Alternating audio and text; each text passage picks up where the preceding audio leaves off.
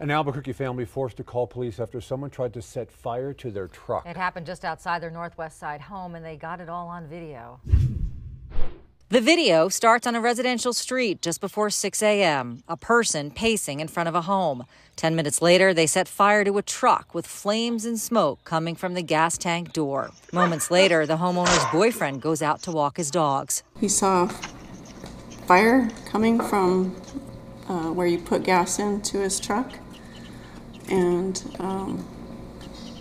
he rushed into the garage and got a fire extinguisher and put it out. He also saw another flare burning in the neighbor's drive. He put it out, then they checked their cameras. They saw the guy tried to blend in just walking, but then went back to the truck. And you see him light, which we found out was a flare, and shove it on the rag, and for it to catch fire. It dropped a couple of times, but he picked it up again. The owners of the home asked us not to identify them, saying they don't know who did this. Well, it's very scary. It's very concerning to think that can happen in what you think is a safe neighborhood that you live in. He called the 911 right away, and we didn't get any response whatsoever. We hadn't heard anything by around 2 o'clock, and said we were going to call the news to get some help because we wanted to get out there, hopefully somebody will recognize this guy.